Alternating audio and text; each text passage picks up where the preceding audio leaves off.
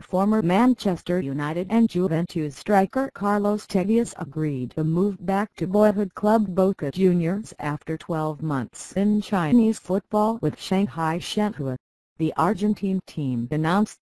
Tevez is coming home. He joined the team today and is already training with his teammates, Boca said on its various social media accounts alongside a photo of the player working out in the gym. It will be the 33-year-old's third spell at Boca Juniors. Tevez was pictured in the gym wearing a Boca team shirt, although the club did not reveal the value of the transfer. Argentine news agency Tevez had said earlier that Tevez had already negotiated what jersey he will wear at the Buenos Aires club, number 32. Tevez joined Shenhua in January last year on an estimated €730,000 a week salary, making him one of the world's highest-paid players. A spokesman for Shenhua confirmed to AFP Friday that the club had been in talks with the globe-trotting Argentine to end his contract.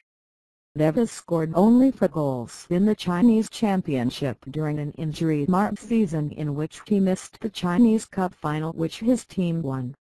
He was not in the squad for either leg of the final against Shanghai SIPG and flew back to Argentina just as his side lifted the trophy. Tevez, who has often found it difficult to settle anywhere, saw his time in China unravel quickly. He arrived in Shanghai a year ago to a hero's welcome and was touted as a symbol of football's fast rise in the country.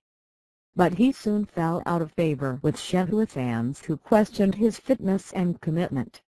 He earned the unflattering nickname "Very Homesick Boy", a nod to past antics of jetting home to Argentina in times of strife, and he was accused of being overweight when new coach Wu Jingwei took over at struggling Shenhua in September.